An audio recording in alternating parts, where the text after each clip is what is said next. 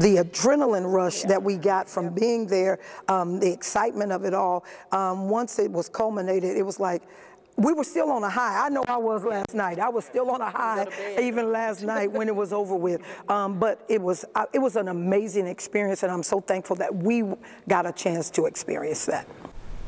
And it's more so purple. It looked a little blue under the light there, but purple colors. Yeah, it's kind of a purple show there. So the ministry group got to take photos. Here's one of them with Hudson after the show. And certainly this is one of those moments, one of those memories that the community got to participate. They say they're never going to forget.